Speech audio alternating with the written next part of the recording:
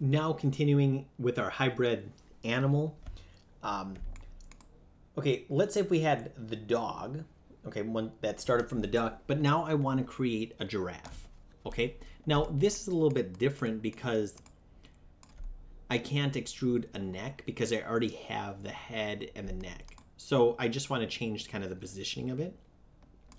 So what I can do is I can right click and go to vertex, and I can drag select over all of these vertices here that make up just the head. And now I can pull that up like this. And now you can see that he's got a longer neck. Okay. Maybe I want to make the body longer, so I could grab all of this and I can kind of pull that like this. And maybe I want to make the legs longer, so I could grab maybe all of this stuff and pull that down like this. Okay.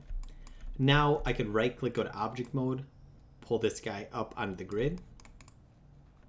And now if I need to, I could go into my insert edge loop and I could click and I could just scale from the center, and I could kind of like help sculpt these additional kind of areas here. And maybe I want this leg to be significantly skinnier. Okay, well that's easy. I could just put an edge loop in and then scale that like this. And maybe put another edge loop in here. Scale that. Okay.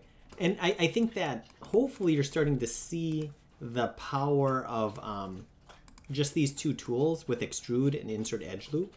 I feel like with that we should be able to almost create anything that we want. And in the next lesson I'll kind of show how to make something that looks a little bit better. I'd just like to do this as a starting point to get you familiar with how to navigate you know, the insert edge loop, and kind of to also kind of help you think that, hey, nothing is permanent, right? I feel like we started with one thing and then we just kind of altered it to something else. Maybe I want this belly to come down a little bit. I'll put an insert edge loop here.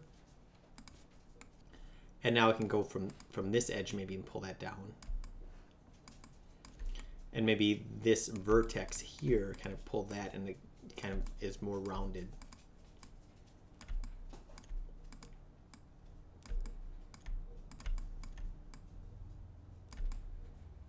Okay, great. And all of these animals that I'm working on, I could just press 3 and you can see that it smooths it out.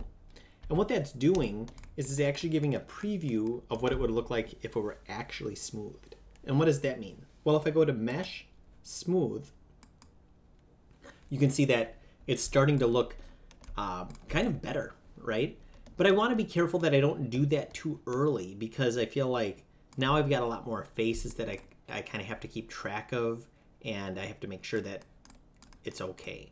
So, and now that I have this, maybe maybe if it's a giraffe, I don't know, it's got something coming up here. I could do, I could do whatever I want. And I could keep kind of growing this and keep altering this.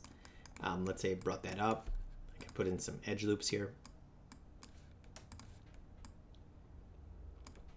Or I could grab this face at the top and even scale that. Oh, okay, cool. So really not to,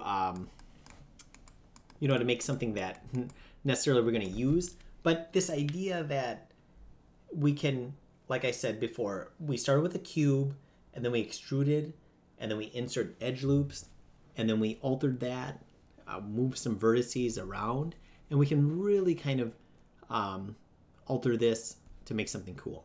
So in the next lesson, I'll show how to make it in a little bit more practical way.